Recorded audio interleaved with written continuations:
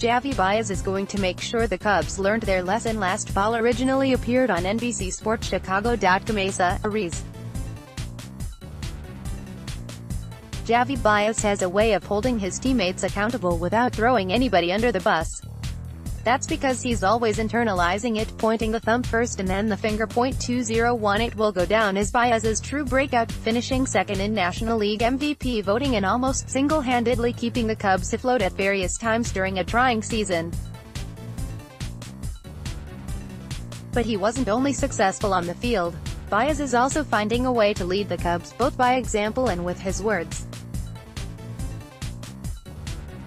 After the Cubs were stunned by the Rockies at Wrigley Field for the NL wildcard game last fall, Baez stood at his locker and held court for a half hour, passionately discussing how the team needed a better sense of urgency from day one.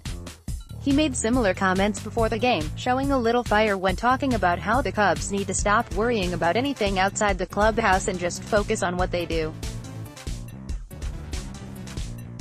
Long before Theo Epstein or Joe Maddon talked about urgency and edge, it was Baez's voice that echoed through the Cubs' locker room.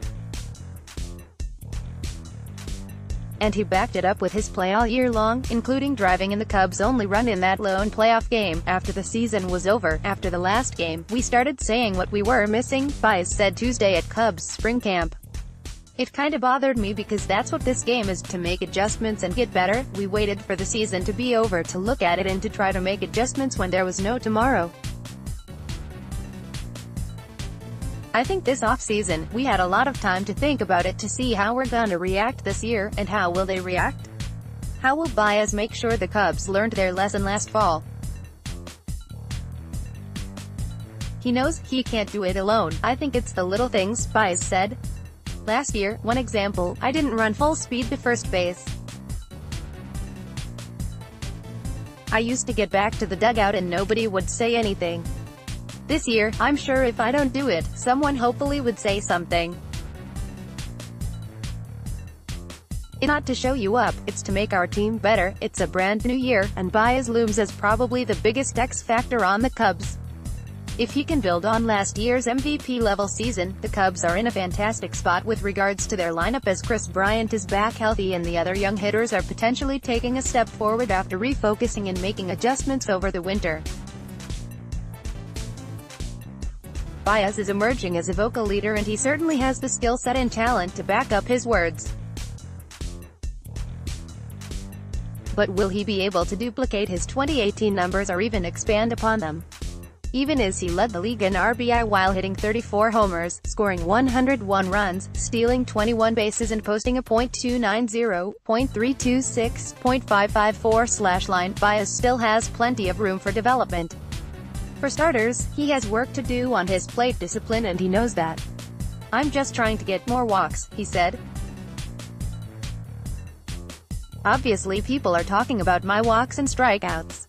It's only gonna make me better if I walk more and see the ball better. Obviously I hope to maintain that MVP level.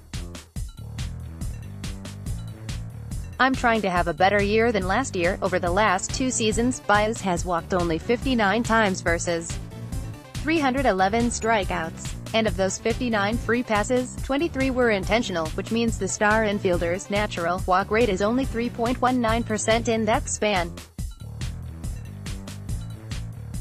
For perspective, the worst walk rate in the big leagues since the start of 2017 is D. Gordon with 2.7%. No other qualified hitter had a walk rate lower than 3.3%. Joe Maddon always says, whenever Baez figures out how to organize the strike zone better, he can turn into Manny Ramirez as a hitter. But even beyond that, 2018 was a great learning season for the 26-year-old. He now has a better understanding on how to keep from wearing down at the end of a long season, and came into camp looking even stronger. "I kinda did get a little tired because a lot had to do with running the bases. I was trying to get 30 stolen bases, and in the first half, other teams started spreading word about me on the bases," Baez said. "I was kinda working a little bit more and I had a little bit of pressure on me. I was trying to do too much in the last month. Just trying to make an adjustment on that."